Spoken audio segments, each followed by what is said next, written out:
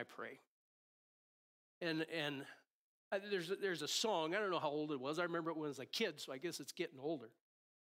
I need you, Lord, I need you. Come, Holy Spirit, I need you. And I'd sing that song, and the Spirit of God would remind me, he goes, Brent, it's okay to sing that, but I never want you to forget that I've never left you. I'm always here. You don't have to massage me right to get me to show up. My promise is good. I'll never leave you. I'll never forsake you. When Jesus sent me, I've never left. And that ever-abiding presence in my life is such a comfort because I know that at any moment I can declare who he is, whether I feel like it or not, and it's the truth, and that he is there, and that he is moving.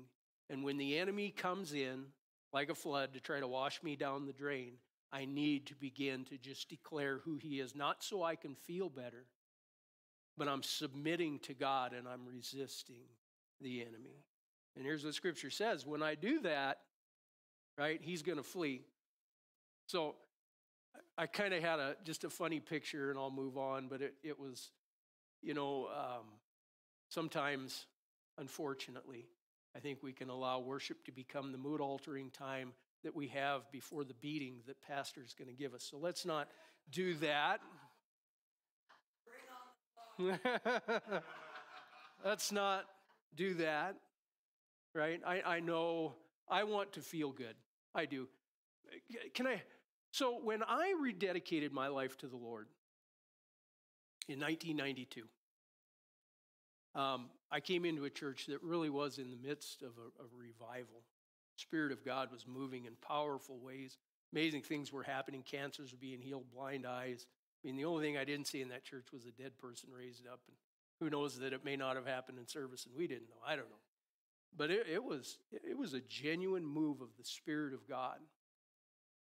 And there were some things happening, and I mean, just people being filled with joy. And I looked around and I got mad at God. I'm like, why can't this happen to me? Why can't I have the feelings? I got to tell you the truth. God has spoken to me more times in the bathroom than any place else. I don't know why. And I can take you right to the place in this bathroom where God spoke to me multiple times. And I happened to be in this bathroom. I actually left the service. I was aggravated. God's just touching all these people. And I'm not saying it was all real, but I'm saying a good majority of it, I knew the people, and like, these people aren't fakers. They aren't looking for attention. Spirit of God just touched them. And I mean, they're just full. And I'm like, God, how come I can't have that? I want that. And he said, Brent, because you have an addictive personality. And you would just fall in love with the feeling, and you would forget who I am. And that marked me. So I understood my tendency at that point to lean that direction where I go, God, I'm always going to try to replicate what felt good, but I forget how the feeling came. The feeling came not because I was trying to get it, but just simply because I was declaring who you were, and you fell on me. That was a byproduct of the declaration, right? Let it be a byproduct of the declaration. If you get a feeling, you get a feeling. If you don't, God is glorified, and the enemy's put in his place, right? That's where we want him to be. Amen. All right, time to move on. Pastor Brent, you're not going to get very far today, but we do have food here, so we don't have to go far for our food, so we might make it. Are you ready? 2. All right. You get right in line behind me. The rest of you. All right. Are you ready? Yes. That's a little bit. All right.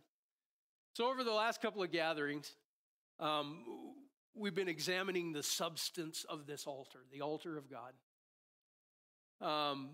And this altar came through the death and the resurrection of Jesus Christ. It's the altar that is put in place. Really, I would say that Jesus gives us the first real glimpse of it in John 13, where he says, a new command I give you. I don't know how many times I've read over that, and it just never grabbed me. Like when Jesus says a new command, that should be a point that I stop and spend some time and go, what did he say here? But Jesus identifies this altar. And it continues from that time through his death and resurrection. Jesus died and rose again to redeem us from death. Now, this has to do with that altar because the substance of the altar. Remember what we said? Remember what I said. You didn't say it. I said it. The substance of the altar, the building material of the altar is God's purposes and plans for his creation.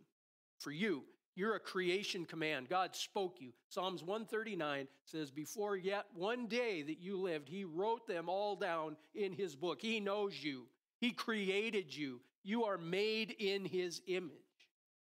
When God said, let it be, and it was, he had purpose.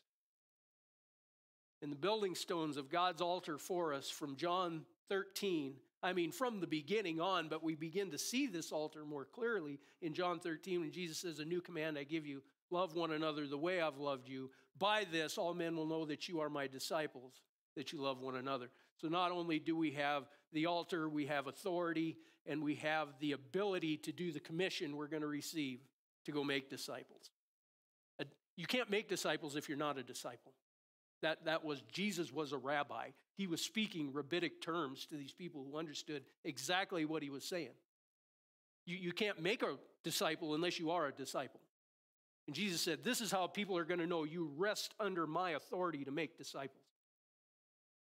That you will love one another the way you have been loved. So no longer is it about you exerting your strength and trying harder to love me and to love your neighbor. Now you are to love out of the great love that has been pressed on you. Now it's about my strength. I'm giving you a greater love.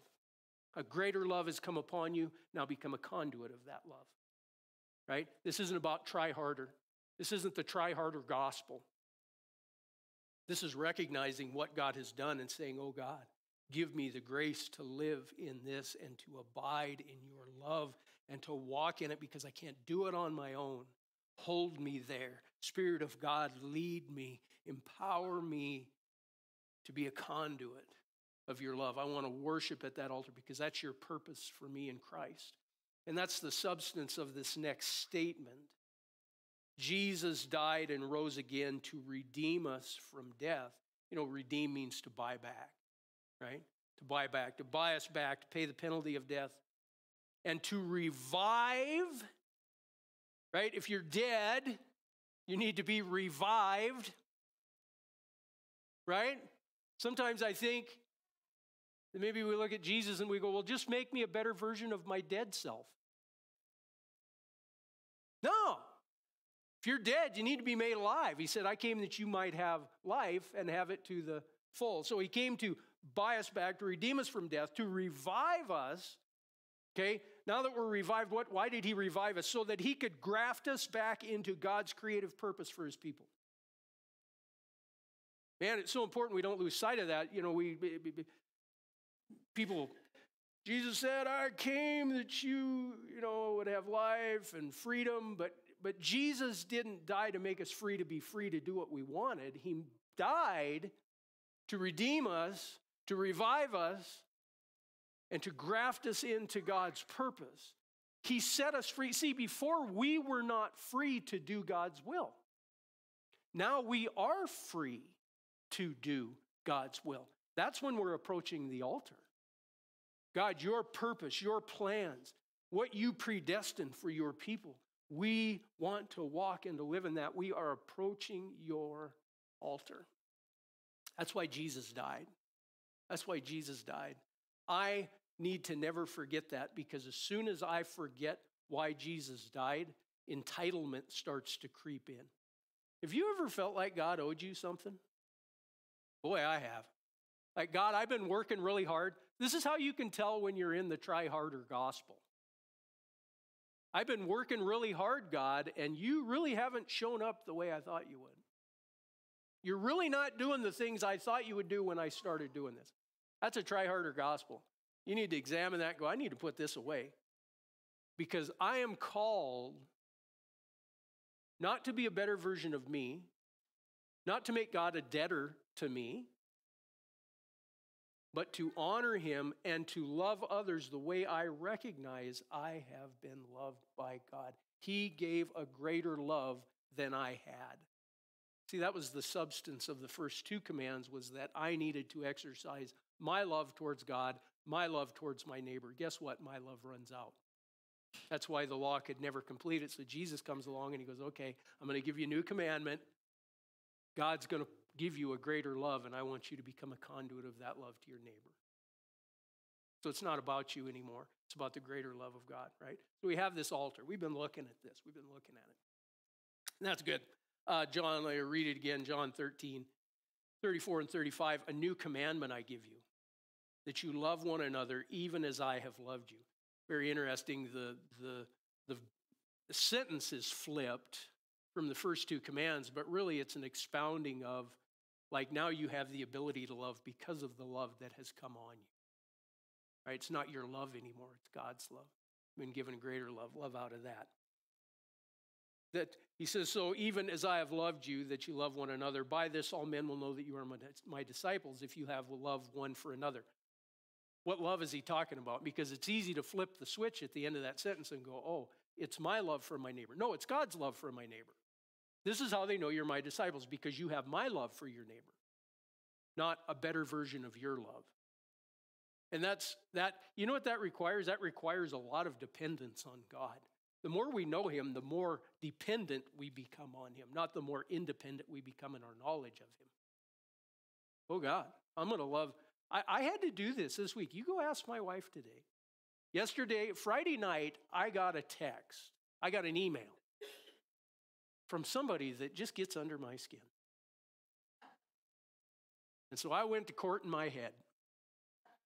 And Cassandra could tell I was bothered. And I knew I was bothered. And I began to think about what I've been preaching.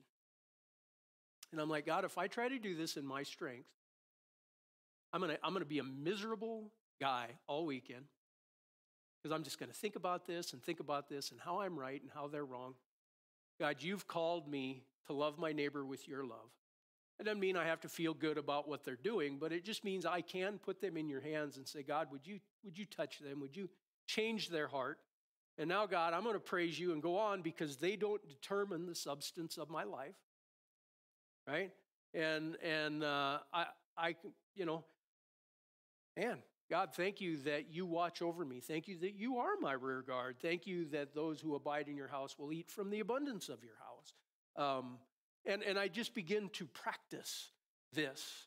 I go, God, I want to be a conduit of your love, not of the sewage that flows into my phone through the internet. Right? All right, so I'm practicing this. I'm not saying it's easy, but it is true. It is true. So we have this, John 13, 34 and 35, anchors God's primary purpose for his followers in his love. We got to know that. God's purpose is anchored in his love, not in my love. God's purpose is anchored in his love, not my ability. God's purpose is anchored in his love that we received in Christ. My hope is built on nothing less than Jesus' blood and righteousness, right? So, and John 13, 34 and 35 anchors us there. It anchors God's purpose. It anchors this altar in Christ. Okay? And then we looked at Romans 12, 1 and 2, and Hebrews 13, 1 through 10. And these two passages of strict, my tongue, where's it at? Call us to live and be transformed at this altar. So the command defines the altar. Right? This is God's purpose. This is God's purpose. But then Romans, Paul speaks, and then in Hebrews, the writer of Hebrews speaks, and they tell us how to live and be transformed at this altar. Again, it's not enough to just recognize there is an altar and say, yeah, I think I go there. Something should happen at the altar, right? When people went to the altar in Jerusalem, they knew exactly what was going to happen. And I think God wants us to know exactly what's going to happen to us when we approach this altar. We're going to be transformed. We are not going to be better versions of me. We're going to be changed. A caterpillar is not a caterpillar when it goes through the metamorphosis. It's a butterfly. Two different critters. And this is the same language that's used in Romans 12. Be transformed. Be transformed. So when we come to that altar, we should expect transformation. When I approach the Word of God, I should expect transformation. When I approach prayer, I should expect transformation. God, change me. Make me what you created me to be. I want your purposes thriving in my life. Help me to see it how you see it, not how I see it. right? So we get this. Another thing I like in Romans 12, it says that to know the perfect will of God, right? Part of coming to this altar is that we would know the perfect will of God, for which his great mercy man, I wrote that. There's something I really want to say there. To know the perfect will of God, for which his great mercy has been manifest to us in Christ Jesus. It says, in view of the mercies of God, do these things. The reason God is merciful to us is because he wants us to understand his perfect plan. That's what it says in Romans 2. Well, his perfect plan has to do with his creative command for your life. It's his purposes. And so the mercies of God open the doors for us to see. But we have to respond to the mercy. I don't have to try harder. I need to respond to the mercies. God has given me his mercy. God has given me his grace. I need to fall on that. Oh God, help me to see the way you see. Help me to respond to your altar. Help me to respond to Jesus' purpose in living and dying so that I could be redeemed, revived, and grafted in, and that I could bear fruit that brings you glory. This is not about me, is it? It's not about me. I am a part of what God has created. He loves me, but it's about him. God, this is about you. Can you find in Revelation where anybody stands up in his throne room and says, hey guys, look at me? Can you find that anywhere? What happens when we get in his presence, really? We fall down and we declare who he is, right? I want my life to be a living declaration of who he is. And that's what John says in his letter of 1 John. He says, this is our confidence in judgment, right? When I stand before God, here's going to be the confidence. As he is, my confidence now. So are we in this world, right? The only way I can be like him in this world is if I'm abiding in his love, right? Because that's where his purposes are anchored. All right, man, Pastor Brent, get moving. All right, I want to get to something. This calls us to transformation. The third thing that we discovered in Romans 12 and Hebrews 13 was that this transformational living around this altar. This is what we should expect. When we approach the altar of God's purpose, built upon God's purposes, built upon the command that Jesus gave, that we would operate in the love of the Father. This isn't try harder, I don't produce it. God gave it, I yield to it. I yield to it.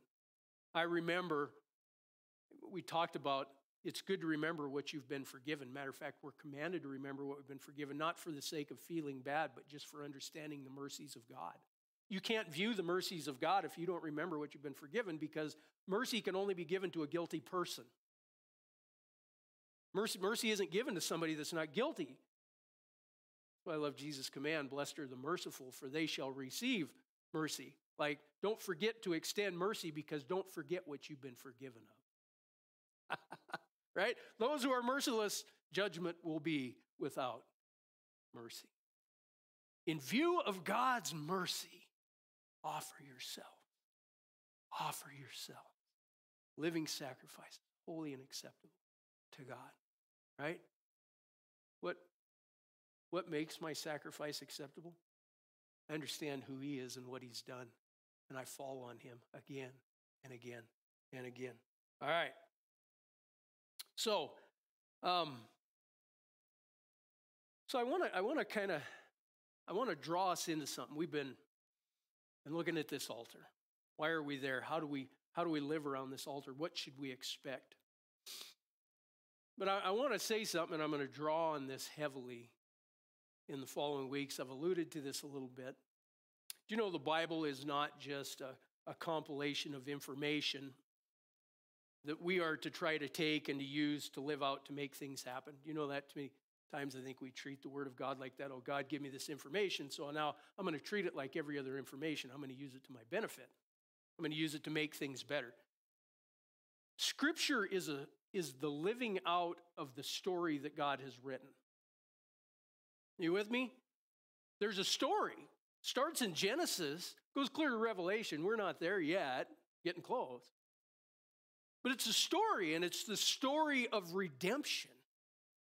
What do we see in Jesus? Jesus and his disciples, we see the living out of the story. You want to know what the book of Acts is? The book of Acts is the story of how the disciples lived out the resurrection. That's what it is. And so this isn't a bunch of information that we just need to try to memorize. We need to look and go, I'm a part of the story. I am living out the story of Acts in my life right now as I live. It hasn't changed. You go, look, isn't it interesting in Hebrews? Chapter 11, what is that? That's the chapter we call chapter of faith, like the heroes of faith. Then in chapter 12, it picks up and it says, therefore, since you are surrounded by such a great cloud of witnesses. Who's the cloud of witnesses? Those who went before them that are watching on. It's a picture of a Colosseum. That's the language that's used, right? And so we have these people that have gone on before us in the story, and now it says that they're watching. Why? Because we are living out the story of the resurrection in our lives. In our lives. This is not a bunch of information put together so we can go out and make things happen the way we want them to happen. Many, many, many of us are waiting for a resurrection in our lives. Not the resurrection of Jesus. That's accomplished. Our eternity is settled. But I want you to see today as we go through this that we are living out a story, right? And Jesus told us some things about the story, and I think there are things we forget, and because we forget, we get discouraged, and we begin to try to use the Word of God and faith and worship to make us feel better about what's going on rather than realizing if I'll go back and read the story, what I'm going to find out is there's other people who did this before me, and here's how it happened in their lives. Jesus gave them a command to come around this altar so they would know how to live as they're waiting for the resurrection. How many of you need a resurrection in one area or another of your life? I do. You know, I used to feel bad about that. Like if I was doing this all right, wouldn't God show up and make me feel okay about it? Show me that promise in Scripture. I can't find it. Matter of fact, the closer Jesus gets to the cross, you start reading in John chapter 12, and here's what he tells them. He tells them all this bad stuff, and he goes, I told you all this so that my joy could be in you. Don't be disheartened, neither be discouraged. I would have looked at him like that too, right? What are you talking about? Like, let's just get on with the plan, right? All right. So we got a story. Do you know that for any story to be a good story or any great story, you have to have three parts at work? At least these three have to be evident, and you look at a good story, you'll find this. So one, you have to have circumstances, right? Those are part of the story. You have, let me go back to I want to make sure I get it right so I don't keep changing the vernacular on you as you go through. Yep, you have circumstances. You have time, right? And you have place. Circumstances, time, and place. You have to have all three of those in a story. And if you put those three together, you get this little thing we call context, right? It's the context of the story. And I want to do a little exercise. You guys are going to participate.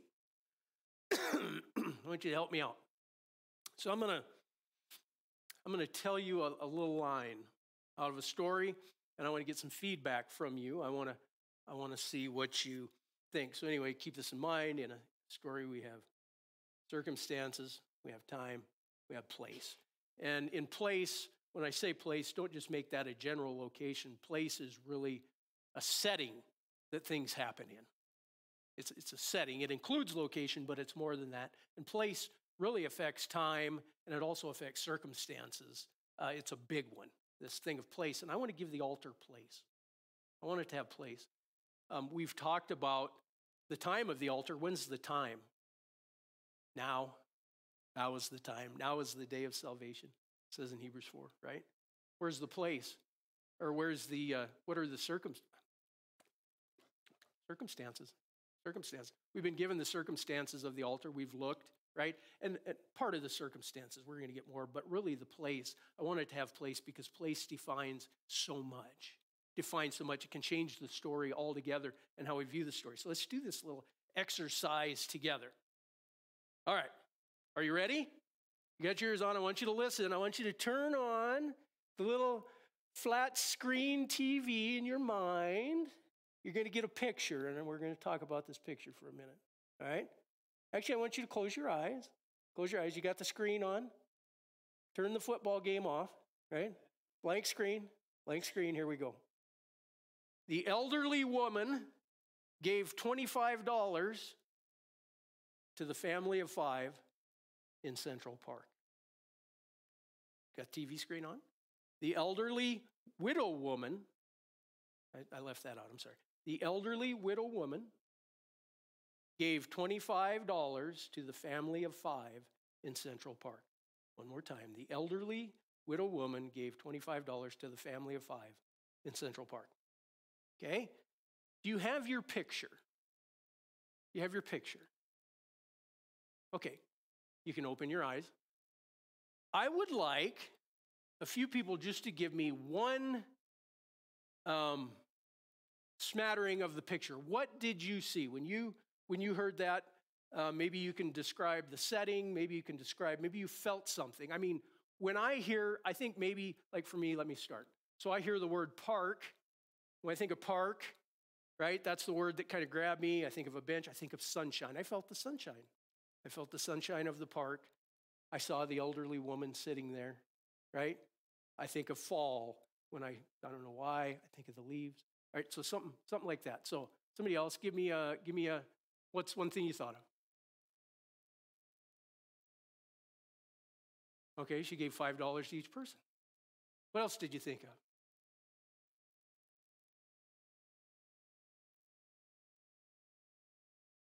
Okay.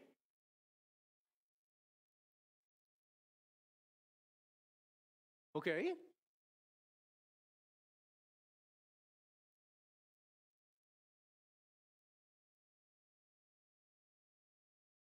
Okay.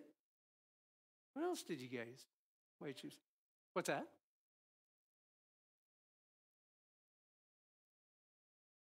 Okay. I saw a whole family. I saw a mom and a dad and 3 kids. That's what I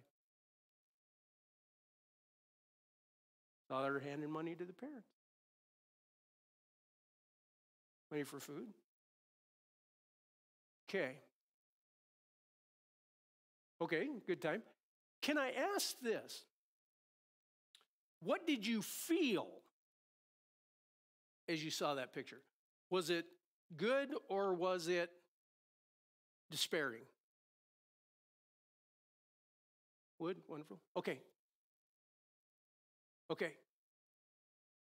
What I didn't give you in that little line was place. Now, I know Central Park, but place is a setting. It's not just a location. Now, the location is going to be very important in place. But now let me finish this so you have the context of place, because I want you to understand how important it is that your altar has place.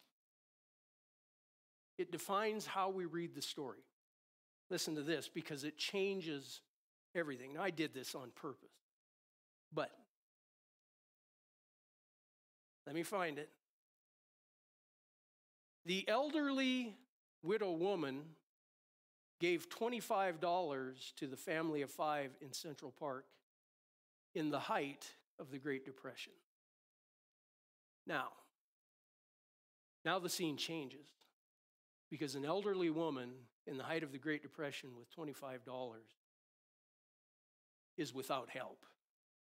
And Central Park was a place of great despair, of rioting, of murder. The stench was horrible because of the living conditions, and the family of 5 that would have been there would have been a desperate family. There's nothing happy about the scene anymore, is there? Because it has place. Because it has place. And so many times, isn't it funny that when we don't have that information solidified for us, that we'll make it up as best as it seems to us? And can I tell you that we do that with the altar of God? When we don't have the place set that we've been given the altar, we make it up to best suit us And just as people, I'm not saying this is wrong, but we want to feel good. And so we will make that altar a feel-good place, and then we'll expect it to operate that way. You want to know why? Because we haven't had it set in place. So I want to give the altar place, because it does have place. Jesus told us where the place was. But I'd just as soon rewrite the story so that it better fits what I would have to have happen. So let's give it some place. You see how that works? Isn't that interesting that the place, now, did that place affect the circumstances? Oh, most certainly. Central Park today, still a dangerous place if you're there at the wrong time, but Central Park then, you weren't there unless you were at the bottom of the barrel, right? $25 in the Great Depression, like that's my bank account today, right? It just, when you give it place, the story, how you interpret the story and how you live that story out and how you experience that story is different. It's different. So let's give this altar some place. We have time, we have circumstances. Let's give it some place. Because we need to know that we are all living out the story God has written. Scripture is the written account of how others lived out this story, and we are called to live it out with them. What is the place of our story? Once we know the place, the story becomes alive and vibrant, and we will move away from our tendency to assign place that seems best to us. I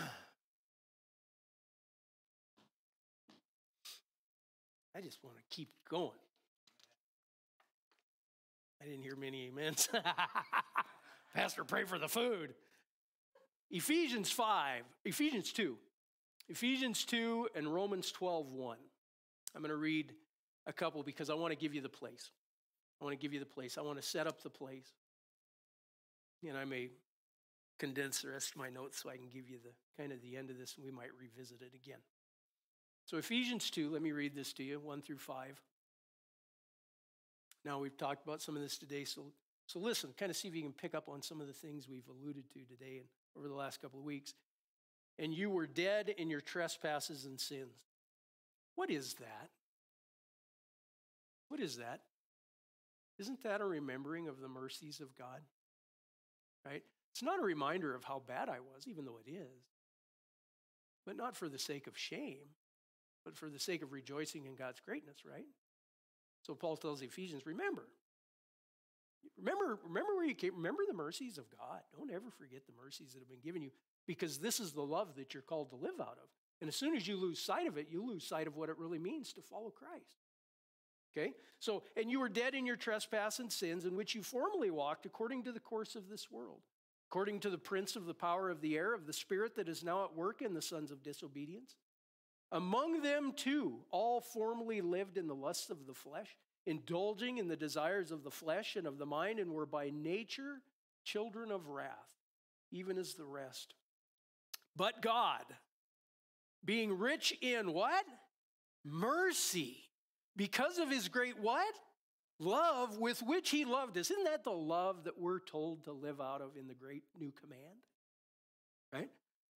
Love one another the way I have loved you. Live out of the greater love that's been given you rather than out of your own love and your own strength. Live out of the strength of God's love.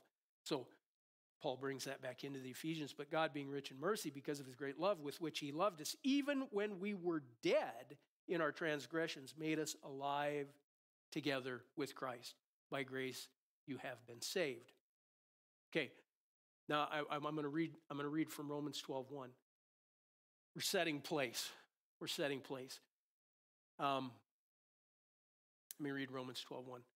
Therefore, I urge you, brothers and sisters, in view of the mercies of God, to offer your bodies as a living sacrifice, holy and pleasing to God, which is your true and proper worship. Okay? It refers to the altar, refers to the mercies of God again, though, doesn't it? Now, Paul speaks to the Ephesians on the side where I'm dead, right? Remember the death that you lived in. Paul speaks to the Romans on another side, setting place, and he speaks from the side of life. right? He speaks of us being empowered to do something. Paul will do the same thing in Ephesians, but these are two different perspectives. It's kind of like, you should know this about Scripture. So many times people say Scripture contradicts itself. And I was listening to a guy, he's on Netflix. I used to be a detective. And he said, it really doesn't. He goes, detectives that go out and do detective work, if they get the same exact story from a couple different people, they know that it's wrong because they've planned this. He goes, it's never the same. He goes, when you have an accident, you talk to one person standing on that corner and one person standing on that corner. They both saw the accident, but they saw different aspects of the accident. And so they give a report on the same accident, but they give different details because of where they were standing, right? And he goes, that's when we know a story is true. And so he goes, when we look at Scripture, he goes, if a detective looks at it, he goes, yeah, this is true because it's all the same story. It's just people were standing in different places when they saw it, right? He goes, this is real stuff. So same thing, Paul coming from two different angles. So if you think about that, you think about the side where we see death and we think about the side where we see life. What could be the place setting for this altar? It's the cross. Do you know the cross has two sides? And Jesus, he spoke about this. Paul says, remember who you were. Which side of the cross do I have to stand on to remember who I was? I have to stand on the death side. You want to know why? Because, and as Jesus is talking to his disciples in John 13, he's standing on the death side of the cross, isn't he? He's looking towards the cross. And Paul says, remember who you were because you're living out a story. And he goes, the cross is part of your story. Matter of fact, if you look in Luke chapter 9, and we'll read it, Jesus said, anyone who's going to come after me must take up his cross and follow me daily. I like that Luke said daily. Luke was a physician, and he gives us the prescription of the great physician, that daily, this cross is part of your life. The cross is the setting for the altar. Now, the cross has a death side, doesn't it? If we step onto the other side of the cross and we look at the backside, what does that represent? What does the backside of the cross represent? What do we see on the backside of the cross? Resurrection. Resurrection. The backside of the cross represents resurrection. And Jesus said, you're carrying a cross that has two sides. There's a side that represents death. There's a side that represents resurrection. So in John chapter 16, verse 33, Jesus wants to help us set the place at the cross. And so what's he tell us? He says, in this world, you will have what? Troubles. What is Jesus looking at? He's looking at the death side of the cross. He goes, you know what? The cross that I'm asking you to take and carry, I'm about to go there. And there's troubles. But he said, I want you to take heart. Why? Because I have overcome this world. He said, I'm going to show you that this cross has a resurrection side. But never forget that you're living out a story. We're all living out a story. Jesus was raised from the dead. He has settled eternity forever. He has dealt with the wages of sin. Amen. Resurrection, life awaits. But what did Jesus say in John? He says, but in this world, you're still going to have to deal with the death side of the cross. All of you at some point are going to need a resurrection in your life. And it's not that you've done something wrong. It's just the nature of this world. But take heart because I have the power of resurrection.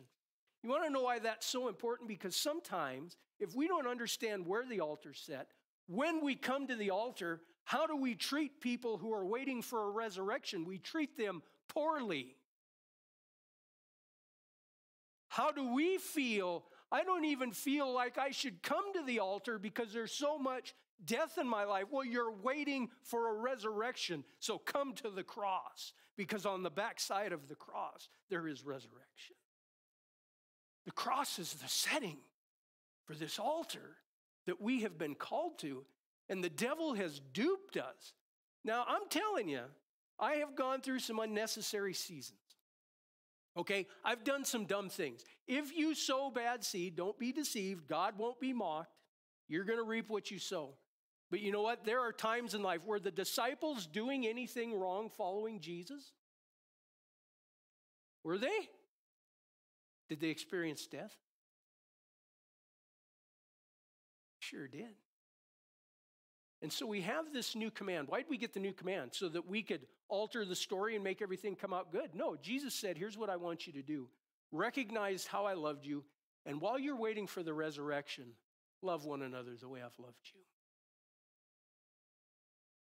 He didn't give us this information so we could make the story come out the way we want it to come out. He said, I'm going to give you the power to love in the face of death, because the resurrection is on the way. Who for the joy set before him endured the cross, scorning its shame, and sat down at the right hand of the Father. You know what we need to be able to say sometimes instead of, oh, look how bad it is? Oh, I can't wait for the resurrection that's coming. I can't wait to sit down at the right hand, because that's my hope. Not that everything's going to work out in this world the way I want it. I have a resurrection that's on the way, and he is sure, and he told me to take heart because he's already overcome the death. Now I'm waiting for the other side of the cross and the resurrection. Sometimes we see it here, don't we? That's good. I'm not saying that's bad, but I'm just saying we get kind of turned around in how we think about what it means to follow Christ. Let me show you what I mean. We're not far from lunch. Bear with me. I'll put this up on the screen. Maybe this was part of my notes that I highlighted. I said, oftentimes we spend far too much time and energy trying to rewrite the story in an effort to change the setting of place, when what we really need to do is just come near to the altar of God's purpose and live by the power of his love shed on us in Christ while we live out God's story awaiting a resurrection. We spend far too much time and energy trying to rewrite the story. Jesus told us that the setting was the cross for this altar. You know, when you give the altar the setting of the cross, what we understand is it's not always a party, is it? It's not always good feelings, is it? Sometimes it is. I'm not against that. But I get discouraged when things aren't going the way I thought they would go. I have a statement I want to give you. I'm going to skip down through here. The gospel is the good news of how we are to live in this world as we wait for a resurrection. It's not our power to create the resurrection. Who's the only one that can give life? God. He's the only one that can give life to the dead. That's his job. My job is to continue living in the love that I've been given while I wait for the resurrection to happen. Right? That gives me a whole different perspective on life. That gives me a whole different perspective on tough situations. Oh, this isn't God's punishment. No, Jesus said, I'm going to have some tribulations, right? Some stuff's going to happen on this side of the cross. But Jesus promised a resurrection. Many times, our obedience and practice of faith only seems to lead to what we consider hard times and the death of dreams. But it's by no means meant to be processed as a punishment, but rather as the tribulations Jesus said he had overcome. Then we are living out the story of the resurrection in our everyday lives. So I was contemplating all this a few weeks back. This is what I just really want to get to. And I thought of Jesus' 12 disciples. I thought of these 12 disciples because they're real people, aren't they? They could have just as well had your name. They're real people. They're not figments. They're not people that were made up. They're real people, just like us, right? And that's how I view them. I think, man, God, why did you pick these knuckleheads? And then I'm encouraged and I go, God, I understand I can have a part too, right? You picked real people. I'm thinking about them and what they experienced and what really transpired with them in God's economy between Jesus' new command and Jesus' resurrection. So between John 13 and Jesus' resurrection, some things happened with these real people that set the place of the altar in their lives. Okay? And I think we need to understand this because this is real. This is something you should go back and you should think about this again and again and again and just let it soak in and let God really bring this to life in you. These were people who loved God.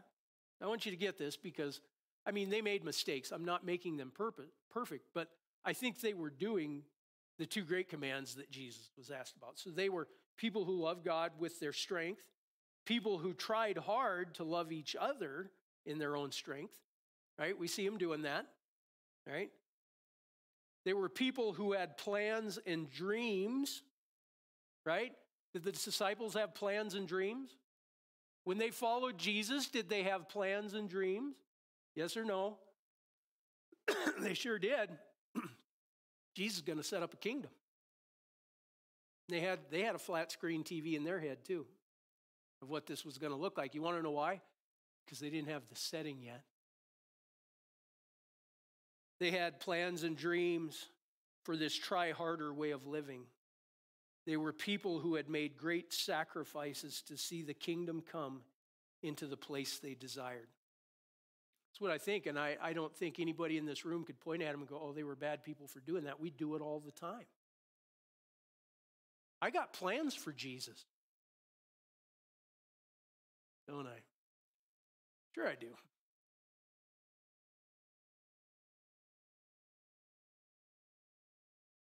And all of their, I put here, because I'm thinking about them, and you got to consider this because they've got dreams, they've got plans, they got all this stuff going on, they've sacrificed, they've given. And then comes the cross, they get the setting. And all of their Jesus following dreams died on the front side of that cross. Do you think they were discouraged?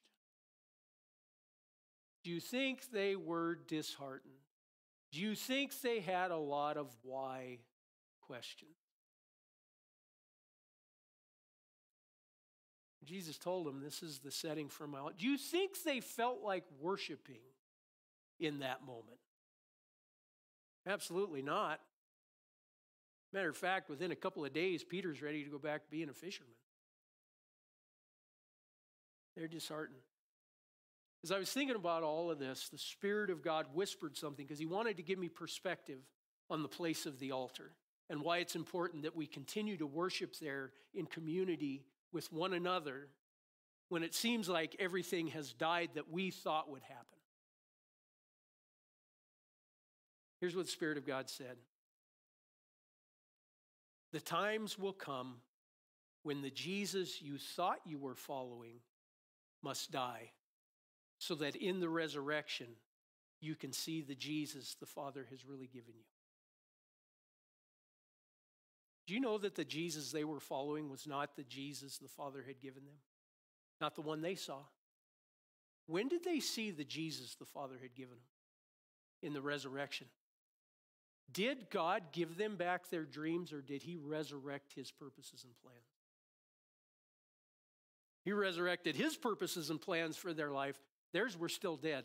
So in the resurrection that you're waiting for, don't wait for God to resurrect your plans and your dreams. Say, God, give me the Jesus in the resurrection that you've really given me. Help me to see him as he is, not as I see him. Help me to know him as he is in your presence, seated at your right hand, victorious, resurrected, conquering death. Because honestly, most of my plans and dreams could die anyway if you gave them to me.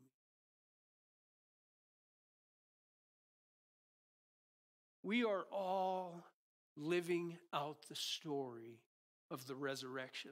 And what we are waiting for is not for God to give us what we want, but we are waiting for God to show us the Jesus he has really given us.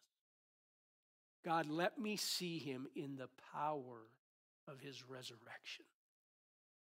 Right? Isn't that the Christ we're told to hope in? Is the one who was resurrected? I don't hope in the Jesus before the cross. I hope in the Jesus that came after the cross, because that's where we saw who he really was. That's where we saw the power he really had. That's where we saw the glory the Father had bestowed on him. And for the joy set before him, he endured that cross.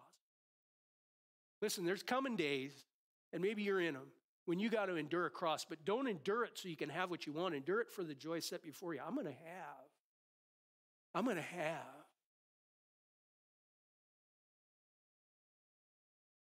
the reality. I mean, we already have the Christ that God has given us, but we don't see him very clearly sometimes. I'm praying, God, help me to see you as you are. I know that will never fully happen until I get there. But God, I'm so tired of this blurry image that I have, and I'm so tired of living and trying to manipulate you and trying to quote your word and trying to worship you and trying to pray you into doing the things that I want. And then I watch them die, and I get disheartened, and I ask all these why questions. The Spirit of God goes, well, the time comes when the Jesus you thought you were following is going to die. Just like the disciples, because they had to live out the story of the resurrection, so do you. So let it die, because it wasn't God's plan for you in the first place. Now, let's get on to the resurrection. Let's get on to waiting for the resurrection, because this is the setting for the altar. A group of people living together, waiting for the resurrection. You know what we're commanded to do? We're commanded to know one another's names. We're commanded to carry one another's burdens. We're commanded to walk together as we wait for the resurrection. We're not commanded to fix one another.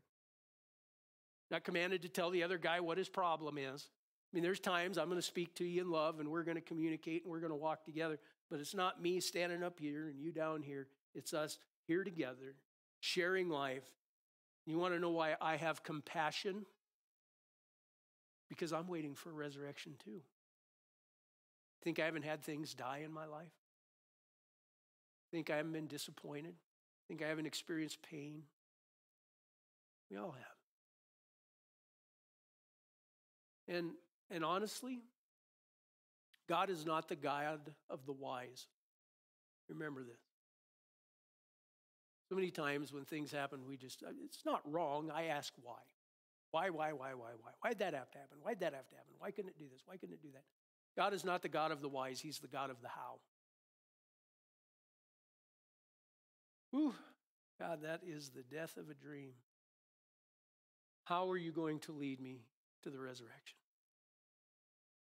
You've given me your word. You've put your altar in the place of the cross, and you said, come follow me daily. Mark 9:23, or Luke 9:23, I think, is the reference for that if you wanted to find it. Jesus promised a resurrection, not of what we want, but of what we have truly been given in Christ. That's my desire. God, would you help me to know what you have truly given me in Christ? Would you help me to know the greatness of the love that I've been given in Christ, so that I can be a conduit of that love? So that in the midst of the death of dreams and other things, that I'm still coming to the altar, because this is really the place where I need to worship. Not just by myself, but with others who are waiting for the resurrection. Encourage one another as long as it is called today. Amen. Father, we thank you that you have set the altar in a place of the cross. God, on the front side, we see on the front side of the cross, it's where things die. But on the back side of the cross that you've asked us to carry, there is resurrection life. And there is a Jesus raised immortal. There is a Jesus raised eternal. There is a Jesus raised untouchable, where his enemies have been put under his feet. And he is the Jesus that we reach for. He is the Jesus that we have accepted. He is the Jesus whose love has been given to us and forgiven us of our sins. God, we offer ourselves to your redemptive purposes at the cross. Not only did you want to nail the debt that was against us to the cross, but you wanted to take us to the other side and resurrect us to the life that you have had planned for us before eternity. Would you help us to worship there? God, when we see the shame of the cross, would we look beyond it to the joy set before us of the resurrection that you are working in our lives? And God, those resurrections, when they happen here in this life, would they just be a testimony to your power, not to our goodness, not to our ability, not to our knowledge, not to our self-righteousness, but to your power, to your ability, a testimony to the risen Christ in our lives. We thank you for that, God. I pray that you would walk with each one, God, who's many of us face not just physical deaths in this life, but the death of dreams, the death of so many things, the disappointments. And the enemy would lie, and he would say, it's because you've done this, it's because you've done that. Father, if we've transgressed against you, we ask for your forgiveness. God, we are all in a place of waiting for resurrection. And so we fix our eyes on Jesus, the author and perfecter of our faith, who will lead us in the way of life known as the good news in the face of the cross for the joy set before us. We thank you for all these things. Spirit of God, would you work this in our hearts? Would you help us to gather around the altar of your purposes? God, that we would look for your purposes for creating us. God, that we wouldn't be just distracted by all the suckers that try to grow on the tree, sideways energy, things that aren't going to matter for eternity, things that keep us from being really fruitful in your kingdom, not outright sin, but it's just energy that could best be used in other places. Would you prune our lives? Would you make us fruitful? Would you cause us to bear fruit for the glory of your name? Would you give us the grace to live in and out of your love and to exercise the power that you've put upon us in Christ, that we would walk in the authority of the Master and make disciples because we have been discipled, that we would love one another the way you've loved us. God, I know it's a practice. Would you lead us in it? We thank you for it in Jesus' mighty name. Father, we thank you for this time we have together today, to gather around tables, to know one another's names, to hear one another's stories, to pray with one another as we wait for resurrection together, to encourage one another as long as it is called today. God, would you bless the food? Would you bless the fellowship? God, we thank you that you listen. You listen. And God, you write down the stories of those who speak of your name. We thank you for it in Jesus' wonderful name. Amen. Amen. I kept you